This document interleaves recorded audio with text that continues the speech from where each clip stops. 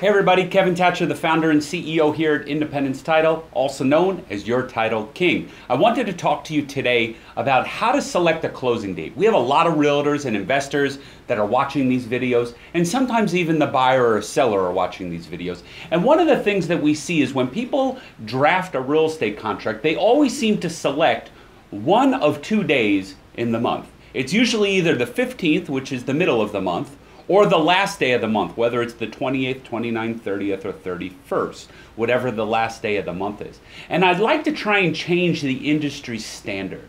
You know, it seems like it's just a standard. When we draft a real estate contract, you automatically just put 15th or the end of the month, or let's just say the 30th.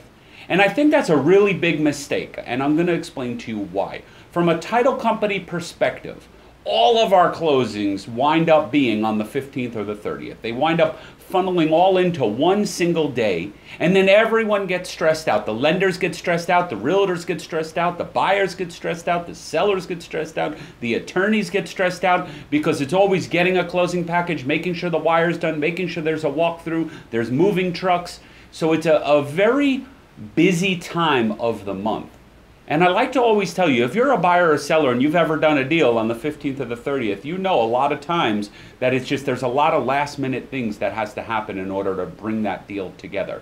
So my tip today for Title Tuesdays is try and schedule your closings for the middle towards the end of the week, which is perfectly fine, but try not to do it on the last day of the month and try not to do it on the 15th of the month. And you will have a much better experience in dealing with your lender, in dealing with the realtors, and everyone else involved in the transaction. I can tell you from doing over 100 closings a month, we're fine doing it at the end of the month because we have the staff available. There are other companies that you're able to work with that they may not have the time to handle that amount of volume on the last day of the month or in the middle of the month. So it's very important to do some proper planning now to make sure you're able to get in. And I know a lot of people always say one of the reasons is because maybe the buyer's renting somewhere and they don't want to double pay.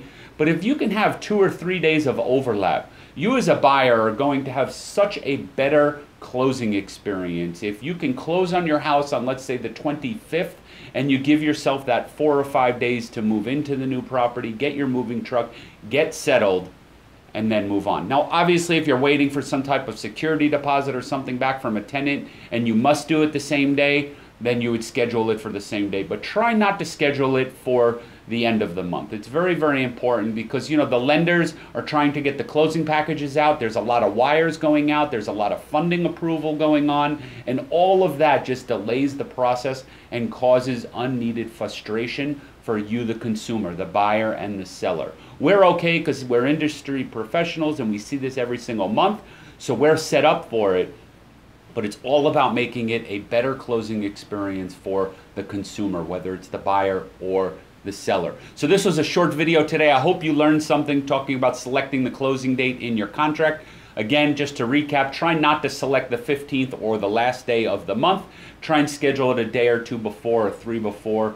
Try and schedule maybe for the 20th of the month or the 10th of the month on an oddball day that may not fall in the middle or the end of the month to cause a better closing experience for you, the consumer. So if you like this video, give me a thumbs up on this video. This is one of the videos that someone asked us to produce, asking why there's so much going on the last day of the month, and that's why. So if we can change the industry a little bit and get 3 or 4 of our clients to schedule closings on different days, it's going to be a better closing experience for you the next time you buy or sell a house. So give me a thumbs up, comment below, subscribe. The red subscribe button is very, very important. Make sure you click subscribe. If you don't subscribe, you'll never get notified of all of our upcoming videos that we try and produce every single day for our Title Tuesdays video newsletter. So thanks for watching. My name's Kevin Tacher, the founder and CEO here at Independence Title, and I look forward to seeing you at the closing table.